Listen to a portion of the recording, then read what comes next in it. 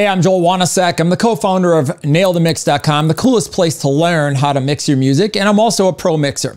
Today, I'm going to teach you something that I think is insanely valuable for pretty much any artist out there. This is going to be long, so pay attention, and I think you're really going to get a lot of valuable information out of this. We're going to talk about how to get your band signed today. Now, this is something that I've taken from a presentation I once did live at a URM summit, and I've redacted it greatly, and I've kind of adapted it to fit my audience here. Without further ado, let's talk about this and let's get into this. So the first question you're asking, if you're not familiar with me, what the hell do you even know about this, Joel?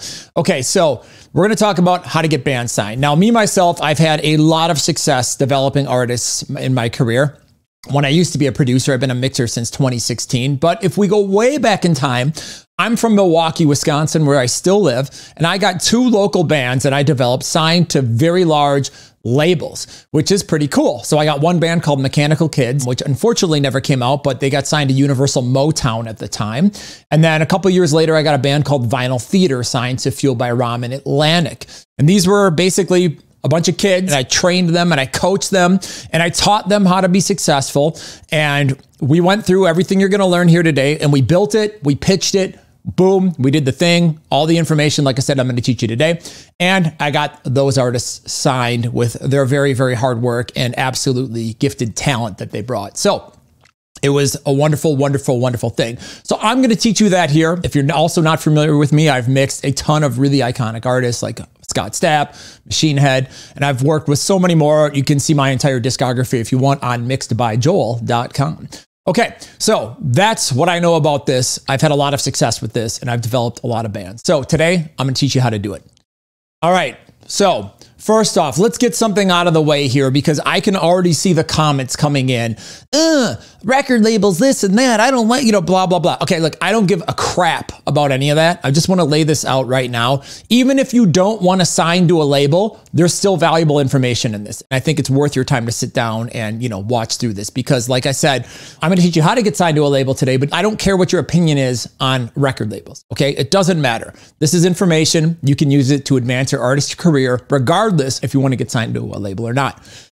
All right, so first question that we got to start out with is, what is a record label? Because most people literally do not understand this. And every time I've ever asked this question to a band, I always get the wrong answer.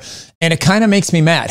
So what does a record label actually do? In order for us to be successful and to build a band that's signable, right? We need to have an idea of what a record, what does a record label do? What are we doing? So first and foremost, record labels are investors, okay? They invest in studio time, tour support, etc. They give a band money. They say, your band is doing well. We're gonna take and give you a bunch of money, and we're gonna make you do not well, but incredible. And then we're gonna make a bunch of money together. So they produce, sell albums, merch, and etc. They hope to make a profit. So picture it like this. I'm starting a band today, okay? Cool, fun, yay, right? Awesome. So with that band, if I want to get signed, I need a record label to come into an investor. I need to kind of come in with the mentality of, okay, if I'm an investor, what am I looking for in a band? What am I looking for in a band, right? Because the way a record label works is they're going to give an artist a bunch of money, and they're going to try to get their money back through record sales, merch, tour, etc., all that fun stuff. And then they're going to pay their electric bill and their staff and all the people that work for them. And then hopefully after that's done, they've made some profit and they can stay in business and find more things to invest in. Okay, so labels are investors. So like I said, we need to begin with the end in mind and learn how to think like a label. You need to train your brain to think like an investor, and you need to think of an artist as a potential investment, okay? So apply that to your band right now in your head. So if you're an investor, right, how would you evaluate a company to invest in? Well, first off, how powerful is their brand? Nike, Adidas, Reebok, right? How profitable is their business or not profitable, right? Is the business growing or is it stalled out? Meaning, is it doing good or is it have a lot of upward potential and things that it can grow in? And is it doing, good stuff? Do they have a moat, meaning a protective defensive barrier around their niche, or could new competitors just quickly invade that territory at any time? Do they have good management, right? Is it run by competent people who know what they're doing? Do you, as an investor, understand the business, how it works, and why it's special, right? So these are standard criteria you would invest, if you're going to invest in like stocks, bonds, whatever company, you would go through. Same thing we're going to apply to a band. So given that framework, here's what labels look for. Basically, they want to sign artists that already have a successful business, okay? No one wants to have something that comes out of nowhere, no one cares about, and that's just a shot at a dark. There's enough risk investing in artists to begin with. Not to mention, somebody that's new to the game and doesn't have anything worth investing in. So they want a band or an artist that makes some money already, that has a strong buzz, and people are talking about them, an artist that reacts. Like people hear it, they're excited to share it, tell other people about it. Their branding is flawless, super important. They have a potential life cycle that will outlast a single record, because who wants a band that literally has one big record and then can't write another one after that? That's a lot of money to break a band, and it's, you want something that you can sustain and get a career out of at least 10 to 20 years. And the band is noticeably hardworking and they have a great team behind them. Those days of like the 80s, right? Where people could just, do a ton of drugs and party a lot and just get in all kinds of trouble and trash hotel rooms and stuff like that. Nowadays, you're lowering your chance of getting invested in. The market has changed a lot in the last 30, 40 years. And will continue to do so. So it's important for artists to think more like business people than ever before. So if you were an investor, which one of these businesses would you most likely invest in? Okay, now you can picture bands, but we have the high market, beer, wine and grocery. It looks pretty sketchy, doesn't it? Maybe a little bit unsafe, And then you've got the corner deli, which looks like a really nice, well-branded place and looks very pleasant and friendly. So think about bands. Do you want a band that looks like the high market, or do you want a band that looks like the corner deli? Obviously, if you're a label, you're going to invest in the corner deli band. Okay, so here's what local bands do wrong and why they stay local bands forever and they never understand why. The first thing is they don't build a cohesive brand and they're totally ignorant of the concept. Again, it's not their fault. It's hard to find this information. And now the internet has spread some stuff out there, but unless you know like a really good producer or somebody who's high up in the industry, you're not going to learn a lot of this stuff. It's very, very, very hard. Unless you're paying for like some really advanced course, it's going to cost you money. But today, I'm here to teach it to you for free. The second thing that local bands do that holds them back is they endlessly book a lot of poorly promoted shows. Okay, so I want you to think about it like this. If you're in the same market, right? So say Milwaukee, Wisconsin, where I'm from, and you play every single weekend, after like the 6th or 7th weekend in a row, you know what I mean? Anybody who's come out to see you is probably going to come out to see you unless they just happen to be a straggler who walks in that bar that day. So we've all been to the show where there's like 3 people and all of them are like the band's girlfriend or like, the band's mom or somebody like that. And there's nobody else there other than that and the other bands. And, you play the show and it sucks. I've been there myself as an artist. I understand what it's like. That's how not to do it. Third, they record a full-length CD with low quality and they don't launch their product to the market correctly. This is a huge one. A lot of bands don't like this and are going to argue and get upset because they want to like shortcut everything. But if you're a serious band, for the love of God, you should consider working with a real producer who can actually make you sound A-level competitive. Seriously. Yeah, it costs money, but would you rather come out and look like the corner deli, right? Or would you rather come out and look like high market, right, from the slide before? You know what I mean? Like, do you want to have something that kind of sounds like, ooh, nice demo? Or do you want to have something like, wow, this sounds great. Wow, you guys are really good. Like, what would you rather be?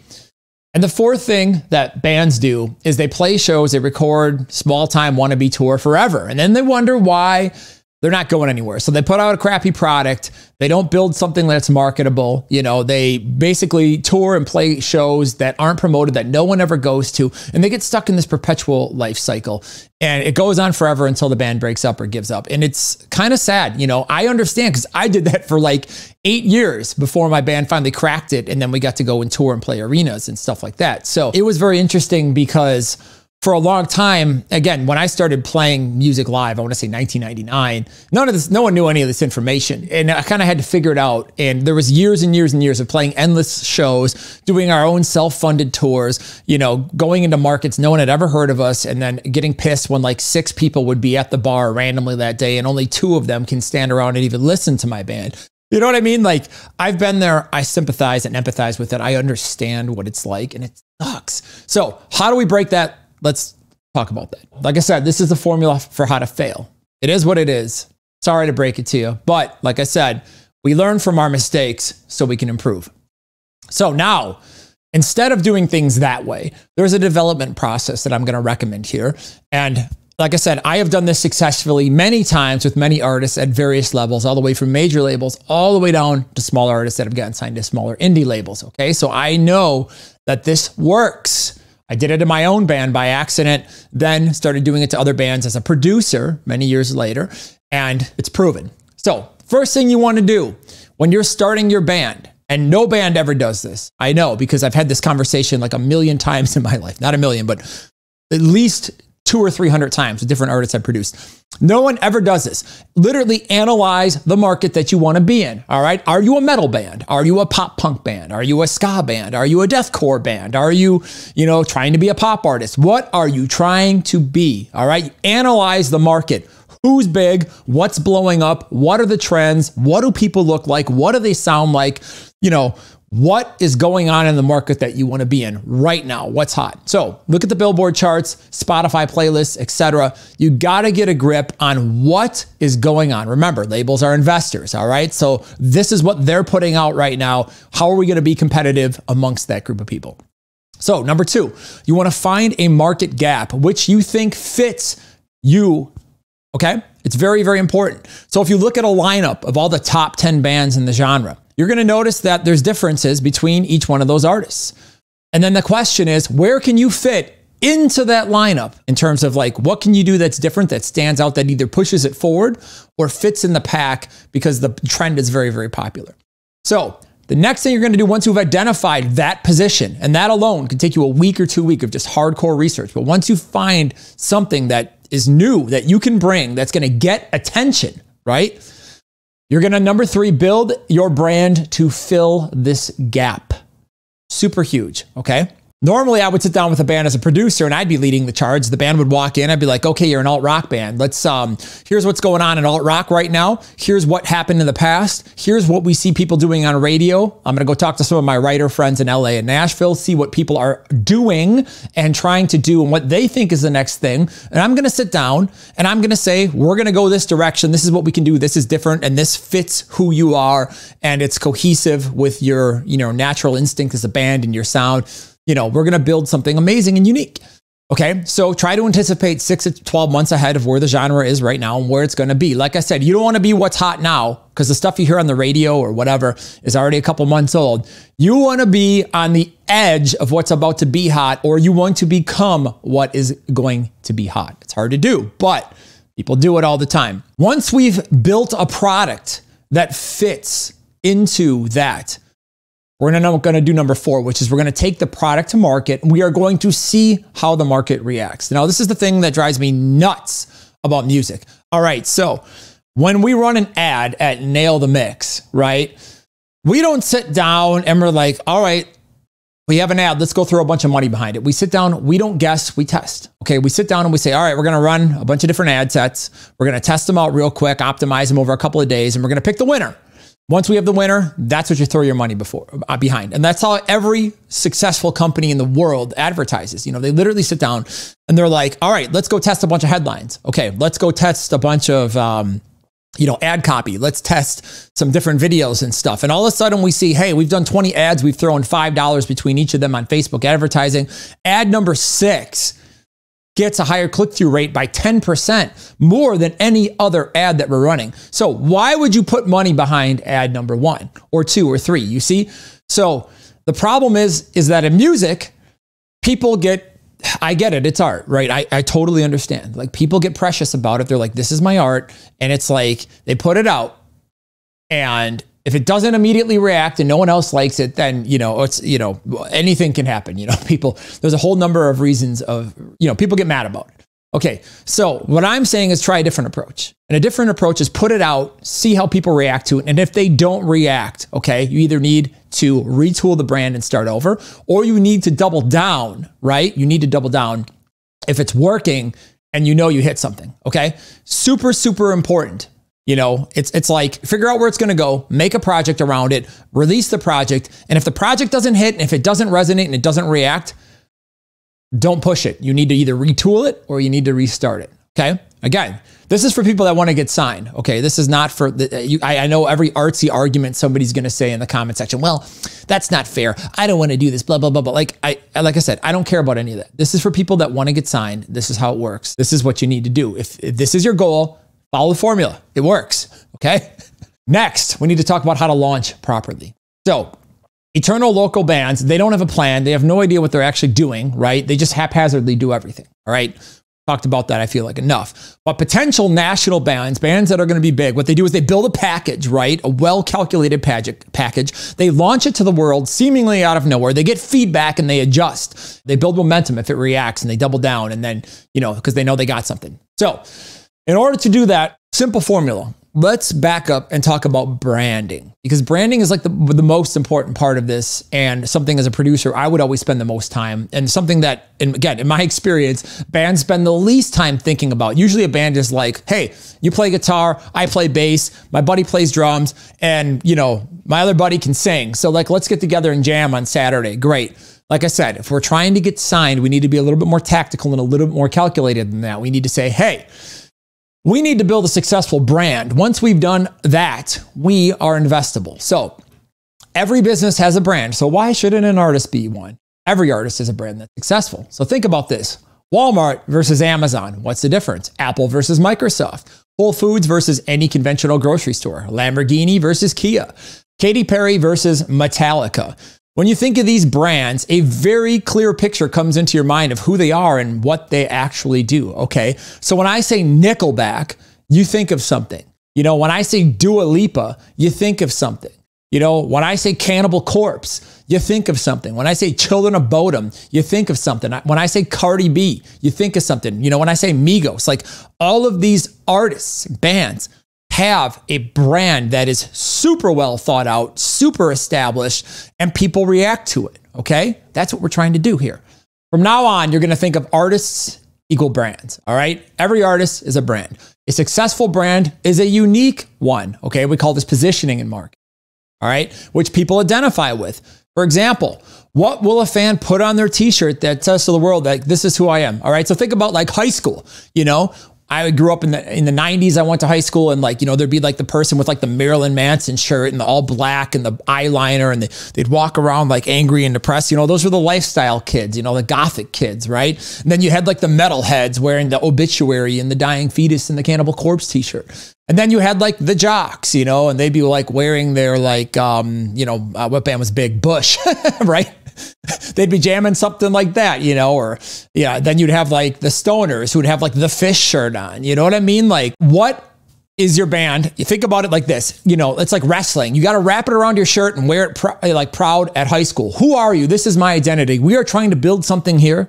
Or I should say you're trying to build something here for your band, your artist, your artist career, that somebody's going to put on their t-shirt that says, this is who I am. Look at me, so they can wear it. This is why concert t-shirts are cool, because people want to wear it. They want to wear that Cannibal Corpse shirt to school and be like, yeah, I'm a badass. I listen to Cannibal Corpse, you posers. You know what I mean? Like, you need a cool brand. So from now on, you need to think about artists being brands. You, as an artist, you're a brand. If you're a producer watching this, all of your artists are now brands, and you need to evaluate their potential based off their brand value.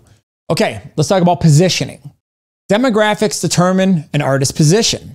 So the question is, who is the artist's target market? So for example, what's the target market? Like, for example, like edgelord lifestyle teens from broken homes, or blue collar, or middle America, or hood life, or like 18 to 28-year-old hipsters, or grandmas and grandpas, or kids, you have children's music, right? Every one of these groups, and there's so many different demographics out there, are a different demographic, You got boomers, you got Gen Z, Gen Y, millennials, whatever. Every one of these is a different demographic. They have different values, different things. So you got to pick a demographic that you want to appeal to. It's like an emo band doesn't appeal to my mom who's like in her 60s. You know what I mean? Like, or 50s or whatever. I've lost count. 60. Yeah.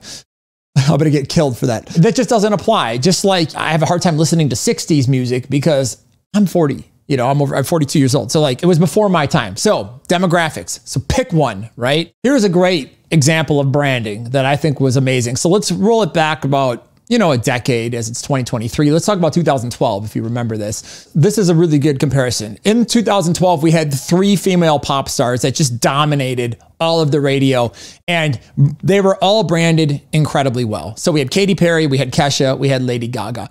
Now, if you take Katy Perry was like the girl next door. You know, she was like the 50s throwback pinup kind of girl. You know what I mean? That was her brand. Very relatable. Then you had Kesha. Kesha was the party girl. You know what I mean? Like all of Kesha's songs, her sound, everything, you know, if you've never heard any of these artists, go listen to their music from that time period and you'll hear the differences sonically, and you can watch the videos and the image. Kesha was the party girl. And then you had Lady Gaga, who was just like the really crazy, out there, strange, super indie.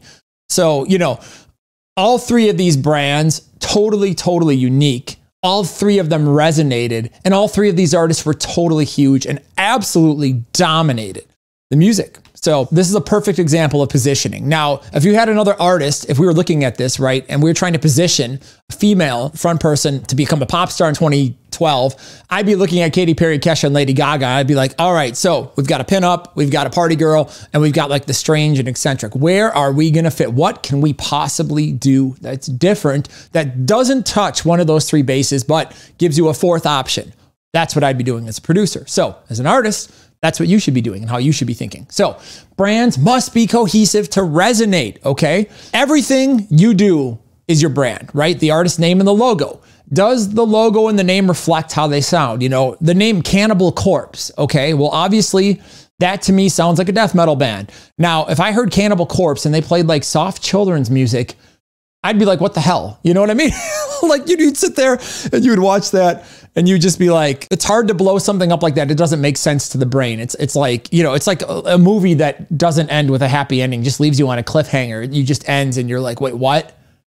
It's like really unsettling. So, you know, the logo, the name, the sound, they have to be cohesive. You know what I mean? Like you can't have a name and a logo and all that stuff that looks death metal and then be a pop artist. I mean, you could, but I don't know. So next is the image. The band must look like a band in the genre. Like this is an absolute thing. You have to have a great image as a band, period. Like you have to look like you're in a band. I didn't understand this for a long time because when I was younger, you know, like we didn't look like metal bands. And then like, you know, we would go talk to managers and be like, yeah, your music's really good, but you got to work on your image and, you know, you probably need a better vocalist. And we were like, oh no, man, that's bullshit. Like Megadeth's vocal, you know, like, or, you know, we'd start citing bands and they would just be like, get lost. You know what I mean? Like we didn't get it. Every argument we would use why, you know, when somebody would give us this feedback, we should have just listened and, hey, you know, you learn. So I learned that lesson a long time ago. You got to look like what you're trying to do. So if I was in a metal band back then, you know, should have grown my hair out, maybe got some tattoos and, you know, some camo pants or something like that, you know, but I mean, this was, well, I'm talking like 2005 when I was in a band. Going through that. Okay, so next is the songs, right? Does the music sound and look like the artist? You know, like I said, if you listen to like Nickelback, right, and you see a bunch of like blue collar looking guys and you listen to it and it's like some really artsy indie stuff, you're going to be confused. You know what I mean? It just doesn't, that's not what you expect to hear. Next is online presence. Okay. Does the group look professional online and come across as already signed and big? And this is something that drives me nuts. Like if you go and you look at like the Facebook, the TikTok, the Instagram of like a big artist, and then go look at a small artist that's just starting, like you can see the difference right away. This is a great homework experiment. We'll talk about this a little bit later. And 5 is positioning. Does the artist brand cohesively fit into the market? Like I said, you got to look at like what's cool right now. What are people doing? And is what we're trying to do, does that fit into the market? Are you adding something new that people are going to grab onto, that they're going to hear? You know, because people give you 10 seconds to evaluate you. They're going to hear it. It's going to catch their attention. It's going to hold their attention. They're going to get excited about it, resonate, and then go show that to somebody else and be like, I discovered this new band. You have to hear this. This is amazing. That's what it's all about. Okay, so the ultimate goal here of what we're trying to do is you want to build the perfect package. Okay, you want to make a brand, right? So undeniable that people can't help but get excited about it and just all they want to do is share it, tell people about it, You know what I mean? Like that's when a band blows up. So starting off with the name and logo. First thing is the consideration. Does the name roll off the tongue and sound cool? Like if your name and logo don't sound cool, no one cares. All right. You know, like good names, Metallica, Rush, Migos, Rob Zombie, Lil Pump, Architects. Those are great names. They roll off the tongue. They sound like bands, right? If somebody came up to me and was like, hey, I've got a new band, and you know, they would be like, we're going to be called like the Disposable New York Sewer Cleaners. And I'd be like, that name sucks. The next one is, does their name sound like their music? Now I'm going to pick on my good friends in the band Vinyl Theater, but when that band came to me and I started developing them and working with them, they sounded like a metalcore band. Their name was Before the War, and they walked in and they're like, okay, I booked Before the War. It sounds like another metalcore band, because this is like 2011 or 12 or something when I started working with them, and like that stuff was super popular. And they come in and they're playing this like alt indie rock stuff, and I'm like, how come you guys got a metal band name? And they're like, what do you mean? I'm like, what do you mean? So we need to change that if you want to get signed. We got to get a name that sounds a little bit more like what you're doing. So, you know, there's a classic example of like the band had a metal band name and they came in, but they were not a metal band. And it was like, we kind of definitely had to change the metal band name to something that wasn't metal band sounding, because they weren't a metal band, right? So it needs to sound like that. Next is, does it look cool on a t-shirt or on the album artwork? I mean, I can't tell you how many times, maybe I'm showing my age, but when I was a kid, like you would go to the record store and you'd see like a sick t-shirt or a sick looking CD, and you would buy it because the album art was badass or the t-shirt was badass. And like, you didn't even know what it was, but you saw a shirt that said dope and you're like, oh yeah, I'm going to wear that at school. That's going to get me in a lot of trouble. My parents are going to be pissed and it's going to be sick. So, you know what I mean? Like, you need something that looks cool, that resonates. And, you know, major corporations put a ton of money into their logo designs. You know, like the Nike swoosh, you know, or like Apple's little logo, or, you know, a lot of thought goes into this stuff. Same thing with big bands. A lot of thought goes into the logo and how that's presented, because again, you need a sick shirt where you're at the Hot Topic or the Zoomies or whatever, you know, and you walk in and you're ready to tear it up when you're like 14 and you see that shirt and you're like, oh, hell yeah, I never even heard of this band, but I am so going to wear this to school tomorrow and it's going to be awesome. And oh, I might as well get the CD and listen to that anyways, you know, while I'm at it. And you know what I mean? Like that's how this goes down. So don't be afraid to invest some money into getting a great logo. Noticing a theme here, you know, like if you're running stuff like a business, you have to invest money in it. I hate to say it. I know people get upset by that. They think that you should be able to do everything for free, but that's not how the world works, unfortunately. So here's a good guideline for a logo. Can you scratch it onto a school desk or the grip tape of a skateboard, you know, like Slayer, Kiss, you know, these are good logos. Like you look at this, it's very identifiable. You know what you're looking at. Now, how to make a forgettable logo. Now, don't beat me up. I love black metal and death metal. And like the first band that I think did this sort of thing was really, really smart. But the fact is now all of these bands, like I can't read any of this.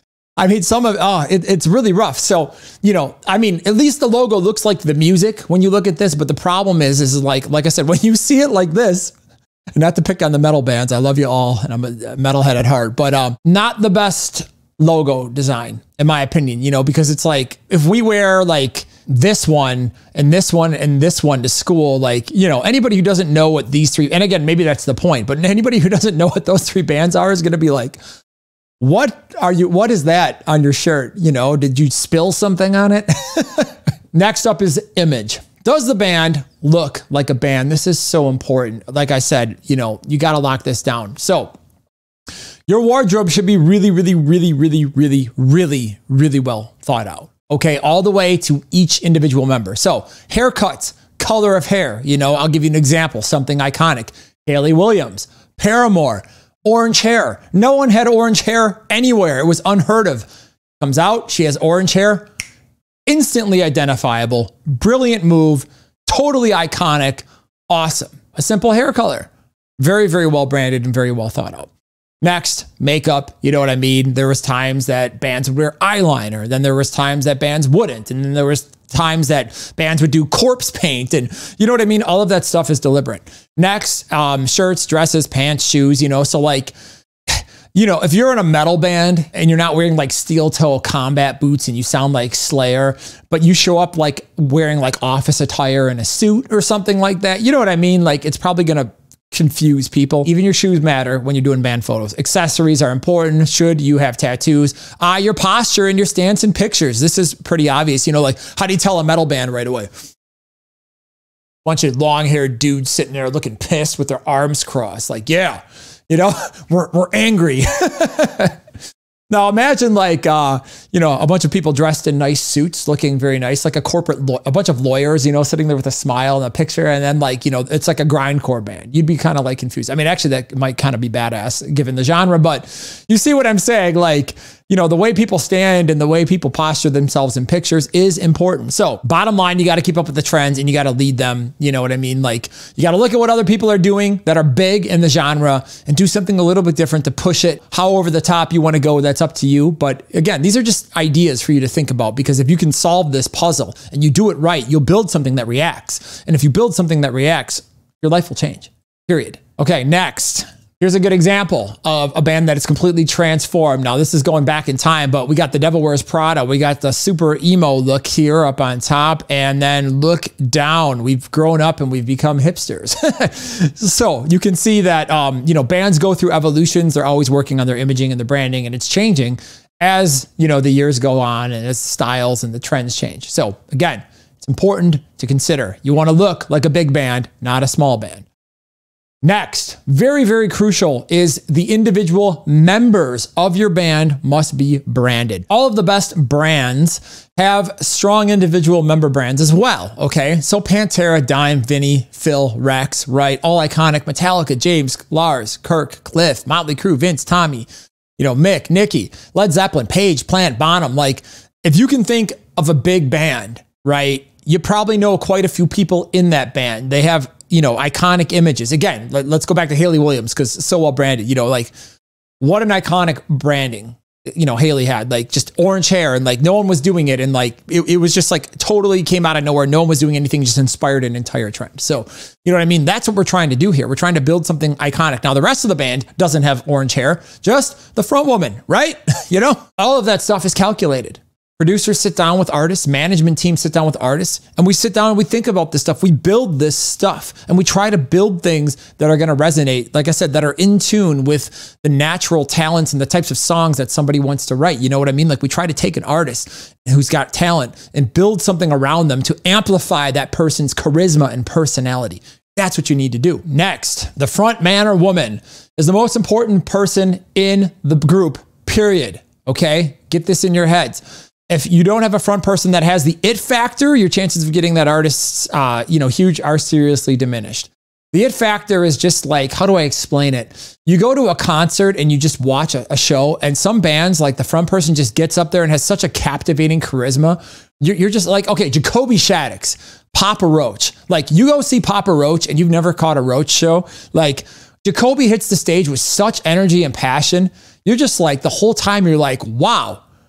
This slams. Like you can't deny how sick his stage presence and charisma is. Like that's a front man who has the imp factor, you know, like that's it. So the question you need to ask yourself if you're building a band is, does the front person is the kind of person that's going to be embraced by the current generation as a symbol of that generation? Like I said, we're going to plaster that person's face on a t-shirt that somebody else is going to use to identify with at school, or, you know, at the mall, or, you know, in their workplace, or at the concert, or, you know, when they go LARPing on the weekend with their friends or play D&D. You know what I mean? Like, what does that look like? You got to answer that question.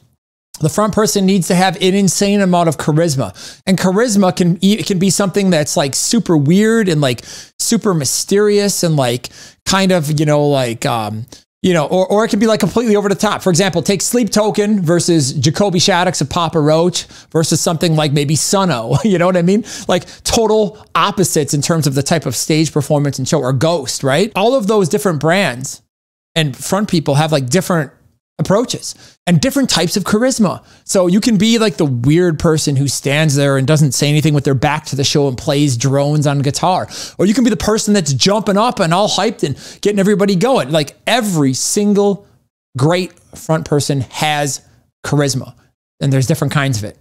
So this person also, and this is super important, I cannot emphasize this enough for my vocalists out there, you're all going to hate me, but this person needs to have an identifiable voice, preferably an iconic lead voice. Okay. So if you're like not a great singer, you can still be in a band that blows up. If you have a voice that's identifiable, like you hear Cardi B on the radio, you know it's Cardi B. No one else sounds like Cardi B. You know, you hear Chad Kroeger from Nickelback, no one else sounds like Chad, okay?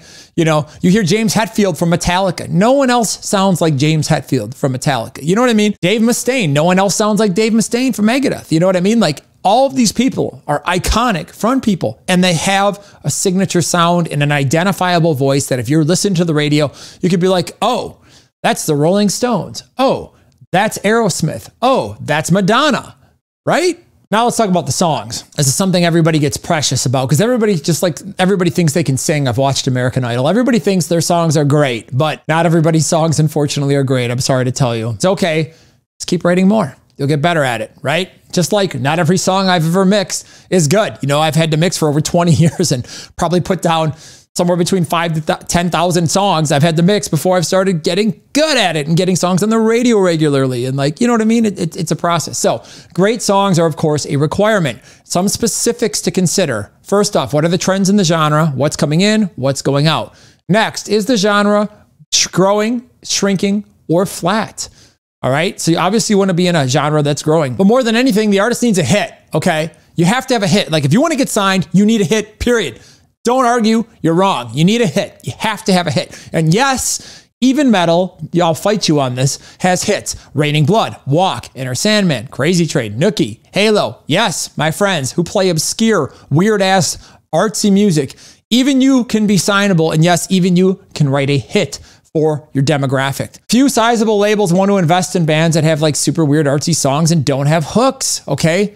So the fastest way to do this, and a lot of people get mad about this because like I said, everybody thinks they can write a hit, but only a few people actually can. Just like everybody thinks they can be a pro basketball player, but at the end of the day, there's only a couple of Michael Jordans out there. Smart artists hire songwriters. Because at the end of the day, imagine walking into the studio with the Michael Jordan or LeBron James of songwriting. You know, and sitting down and trying to write 3 songs to pitch as your brand new artist, and you come up with all this branding and stuff, and then you write those songs. You think you're going to get a much higher success ratio than doing it on your own? Most likely. Can't guarantee it because art is subjective, but I can say that a lot of people go and co-write with producers when they're starting bands that usually become successful. It's something that's highly recommended to invest in. You can write all your own songs, bring stuff in, and go work with a producer. They'll help you co-write. They will help you massage and take that stuff up to another level, at least in terms of the label's eyes. And again, our goal here is to get signed. Our goal here is not to make some like weird indie music that nobody cares about. Again, I respect all of it, but like I said, the whole point of this lecture here is to teach you how to get signed and to teach you what the people that are going to be signing you are going to care about. So please understand how important it is to write good songs. And if you write and do co-writing with legitimate co-writers, that is a major plus on your rep sheet to walk into a label like, yeah, you know, here's our numbers. Here's what we've done. Here's our song. We think it can go #1. All right, hits play. Wow, this song's a banger. Yeah, we co-wrote it with this person. Oh, that person writes a lot of hits. And we did it with this producer. We had this person mix it and this person master it. They'll be like, oh, wow, this band really has their shit together and is really, really, really serious. Okay, so for my metal friends out here or my obscure indie friends and people that are like, oh man, not everything has a hit. That's bullshit. Here we go. Even Cannibal Corpse can write a hit. Hammer Smash Face. There's a hit. Log on to Spotify. Look at your favorite artists. Find the song that they've blown up on. Boom. There, my friends, is the hit. Every big band has a hit in their genre. I don't care how obscure or how mainstream it is. You can have a hit. A hit is a song that simply reacts with a massive group of people in the demographic that your band is positioned in. Okay? We agree on that at least? A great producer once told me this, and this is going to be controversial, and I'm going to get the crap kicked out of me for this, but be gentle. One thing I've seen is like people want to come in and get all artsy and like pretentious about their songs, and then they're like, well, I want to get signed. And I'm like, well, hold on. What we have here is not signable yet. And they're like, oh, no, you just don't understand it. And I'm like, okay, let's take it to market and test it, because right now we just have opinions in the room. And then we test it, and then what happens is, hey, it doesn't go so well. So a lot of people don't understand, if the goal is to get signed and you want to be a successful artist and you want to be like this weird indie artist, but you want to have massive commercial success, you need to write the hit record first. Meaning get rich, then ruin your career with a crappy record that all your fans are going to hate. Get artsy after you've made the hit record. You need the hit record so you have the money to live off of while you write a record that isn't any good. So I recommend to anybody who wants to be successful, get signed and try to do well in this industry, to necessarily come out and try to write something that's successful, make your money. And then if you want to go off and do some weird ass side project, hey, you're not going to have to worry about, are you going to eat next week? Are you going to pay your rent? Just something to take into consideration. I don't even know why that's debatable, but man, people go crazy over that kind of stuff. All right. Next is online presence. And this is super, super, super important, especially in the age where you can just like blow up a band on TikTok. Or I remember when you could just blow up on MySpace, or there was even a period in Facebook where you could just blow up and annihilate. So this is one of the main things the industry is going to look at. Engagement is more important than follower count. So many people buy followers. They're like, oh, I've got 1 million followers. And you go look and they got like 8 likes in their comments. And you're like, what? Oh, you bought them. Like, people at labels are pretty sharp. You know what I mean? And marketing managers and social media managers, like, they're going to look at this and they're going to analyze it on a mathematical level. They want to see, like, give me your Spotify data. You know, let's see the engagement. You ran this campaign during this period. Okay, I want to see the data. You know, I'll give you an example. I have a really, really great indie band called Versus Me. I remember once they had a song just blow up on TikTok. The singer called me because we're good friends and I'm heavily involved in, like, you know, we work together. We always talk about like marketing and ways we can build the band up. We're looking at like the TikTok and the Spotify data as that video went up, and like versus their radio campaign. You see how, you know, we're handling things empirically. We're like looking at it. We're like, wow, we had this TikTok and it blew up, and then look at all this boost in Spotify, and then we get added to this and this and this playlist, and this and that happened, and it was really, really awesome. And then this was the result in sales, and we're like, wow. And then we did the radio campaign and we invested over here, and this happened, and this, you know what I mean? You see how that works? How many local bands think about stuff like that? Hopefully after this, if you've stuck around this far, you will. All right. That's the goal here. I'm trying to help you. So buying followers makes you look small time and foolish. Social media is practically a full-time job, but it's very important. So don't let, you know, like, don't do it. Okay. Like, I can't even tell you what I would recommend. Okay. If you want to be in a serious band, is have a band practice, maybe like twice a week, and then pick one person who's good at this stuff. And all they do every day for an hour a day is just make TikToks, Instagrams, Facebooks, whatever, social media assets, and they just deliver content day after day after day after day. Have somebody focus on that. Have somebody focus, maybe who's the strongest writer in the band, you know, focus on writing songs. Have somebody focus on, you know what I mean? Like, you need to focus on what people are strong at in the band so they can do that. So not enough people focus on this stuff. You really got to blow up the social media, the numbers. They want to see that. That's a great way to see if it's resonating or not. The artists should look, act, and engage like they're already big in a signed band. I can't tell you how many times, here we go, all my producer friends are going to laugh, big things coming soon. And it's like the band has 8 followers. And it's like, hold on, big things coming. Like if Limp Bizkit came out and said, hey, we're going on tour, or, you know, and we've been on hiatus, you know, that's a big thing that's coming soon. We know that's going to be sold out and there's going to be a lot of media about it. But like when the band on the street who's like never released a demo and has 8 followers comes out and says like big things coming soon, not the best strategy. So don't look like a local band online. Look at what big bands do, act like that, engage with people, have real conversations, build up a real fan base. But marketing is a whole nother lecture, and, you know, maybe we'll talk about that some other time. Okay. So an exercise for you is to go through and compare local versus national bands. I cannot recommend this enough. Okay, I feel like every producer should do this, but every person in a band should do this, because, like, honestly, you know, sitting down and looking at like what a big band looks like, and then looking at like whatever your stuff looks like, it can be a hard, sobering reality. So for example, here's a Katy Perry thing I pulled back in the day when I was originally going through this and presenting this lecture live. Just look at how awesome this page looks. Like, this is so well branded, like the colors, you know, every single thing on this is just very, very intelligently thought out. You know what I mean? This is branded down to a T. Like, the whole image, everything is calculated. You can tell a team of people sat down and came up with this. If your Instagram or, you know, your Facebook doesn't look as good as this, you're not trying hard enough. You need to work harder on it. Now that we've established all of that, all right, we're getting close to the end. So again, hopefully you've stuck with me and not glossed this, but if you're serious and you've stuck with me through this, you have a much higher chance of succeeding than somebody who pieced out at like 6 minutes. So how to create momentum for a new band. So first thing we're going to do, we identify an undeniable brand, or create an undeniable brand. I can't speak English anymore. We're going to make an amazing 3-song EP with 3 potential genre relevant hits, at least 3 songs that we think could be hits. All right. So if you don't have 3 songs that you're going to be hits, you write more. Like, I can't tell you how many times like an artist will go and they'll write with 30 different co-writers, right? They'll come up with 100 songs. They will walk into a producer and a label meeting and they will pick 12. They will go then do the record. And out of those 12, maybe 3 they think are going to be hits. And that's what they're going to go put their money behind. See what I mean? So you got to do the same thing, right? Go write 100 songs. Maybe some of them you co-write, some of them you write yourself, whatever. But go write 100 songs. Pick 3 best ones. Go show them to your friends. See what they react to. You know what I mean? And you get unbiased feedback, by the way. It's a good tip. If you go up and you don't be like, well, what do you think of this? Of course, they're going to be like, oh, it's great because they're your friend. But be like, hey, I've got a couple of songs. Can you listen to them? Tell me which one you think is the best. Then you'll get a more honest answer. Next, I recommend making an undeniably awesome video for these songs. Super, super important. You want the image for, the look for it. You're going to release it to the public and you're going to see if it catches. Like don't drip it, come out of nowhere and launch the package.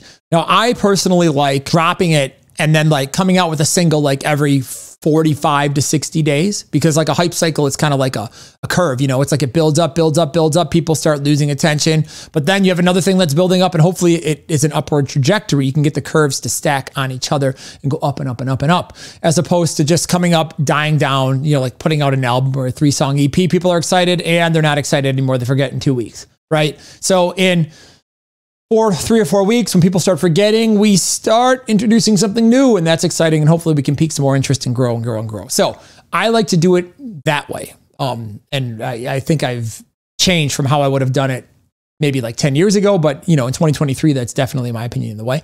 You got to work social media like it's a full-time job. You got to prove that you can draw. So I recommend not playing a ton of shows, but playing a few calculated regional shows that are insanely well promoted. I'll use the band Vinyl Theater, for example. I mean, I think before they even played a show, we had gotten them a manager and we were able to get on a couple of decent shows and we were able to promote them. So when the band got on stage for the first time, they were in front of a couple hundred people as opposed to playing for 6 people at the bar.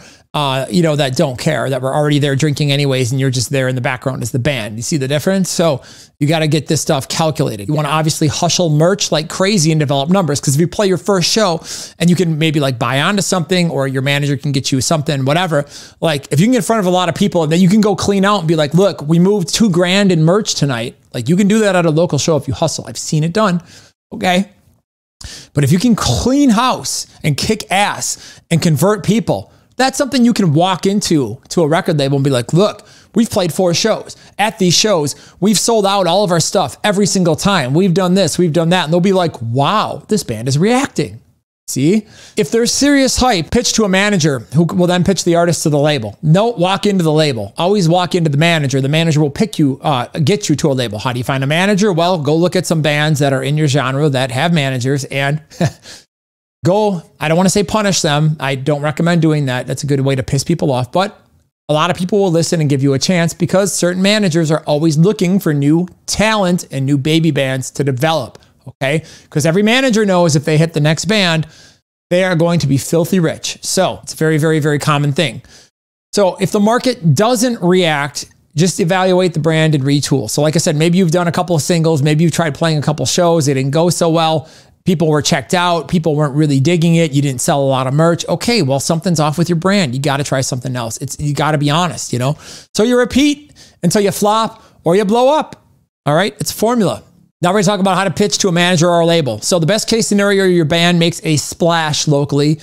And believe me, if they do, and you do, the industry will come to you. But if you can't and you need to actively pitch, here's a couple of tips. First is you want to build rapport with the manager before you pitch them. You know what I mean? You want to you don't want to just hey, check out my band, bro. You know what I mean? Talk to people like they're people. You need a better pitch than that.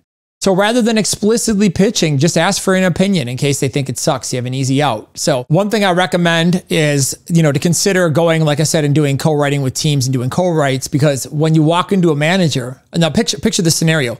It's going to add credibility. Picture the scenario where it's like, hey, I'm Steve. I play in a band called The Nookie, and we just did our first EP. We self-did everything, and we did our own video, and we're gonna be the next big thing. And the managers be like, okay, yeah, right to the bin. Now imagine, hi, my name is Tom. I play in you know, this band, you've got a catchy name. You know, we just wrote songs with this and this and this person. We did 3 songs with this and this and that producer. We had this person mix it. You know, we're ready to go. We're looking to shop around and get a label. Like instantly the manager's going to be like, check, check, check, check. Okay, cool. This person's worth my time. They're serious. They've worked with somebody I've heard of. This is exciting. So, you know, that can add credibility to your story. That helps. Much better than a cold pitch. Because again, if somebody hits me up as a mixer and says, hey, you know, I've worked with this person, you know, I've got this song, I want to take it to radio. Please make my song sound great. I've worked with that producer. I'm gonna be like, hell yeah. Somebody hits me up. They're like, well, you know, this is my first EP. I kind of did this myself. I've never recorded anything before. Can you mix this? I'm going to be like, okay, you know, let me listen to it first to make sure it's something I want to put my name on it and to make sure that I can, you know, it's good enough to be mixed and it's going to be worth your time and money. You know, when you approach people, you have to have something to offer them. If the band can find private investors, that always helps. Some bands are privately invested, you know, like they get that oil money or something like that. Or, you know, somebody, you know, they got a friend who's like sold some company and he's just got hundreds of millions of dollars sitting around and they're bored and, you know, they're just, you know, they want to give some money to you because they like you and they care and they want to help you out. And, you know, that stuff happens all the time where people bring in private investors. Labels love that. Managers love that because it eases the financial risk on their side. And this is important. This goes back to doing the co-writes. But if you're a badass, right, and your band is sick, your producer will make calls on your behalf. I hesitantly do this for artists I work with, but when I was a producer, if I had something that I believed in that was really sick, I'd show this to my manager friends. I'd be like, hey, check this out. I want your opinion on this. And then they'd be like, eh. Or they'd be like, hey, tell me about this band. What are they doing? You know, and when they start drilling you with questions as a producer, you know you got something. So if your band is sick and you work with a good producer and like you've built something that's undeniable, the producer will pitch you. No guarantee, but most of them will. Okay, so that's something to consider. So I'm going to wrap this up. I mean, this has been pretty long-winded. Thank you for staying with me. I will say, please like and subscribe and leave a comment if you've enjoyed this. Don't beat me up too bad on stuff. Like I said, the goal here is to teach people how to get signed. Okay, if that's not your goal, that stuff's not for you. You can disregard all that information. Try to apply it to your situation, though. I feel like there's something for everybody here to learn. If you want to get your stuff mixed and you want it to sound good and you want to be competitive, you can hire me and get you a badass sounding mix. You can head over to mixedbyjoel.com and I'll mix your song for you. But if you want to learn how to mix your own music so your demos don't suck, so you can pitch them to a writer or producer or whatever, I recommend nailthemix.com, the best place to learn how to mix music on the entire internet. And P.S. I just want to say maybe I'll do one of these on marketing your music if enough people like this. I've never done the long form content like this on YouTube, so let's see how many people actually stick around and watch something like this and find this valuable. All right, thank you so much for watching. I appreciate your time.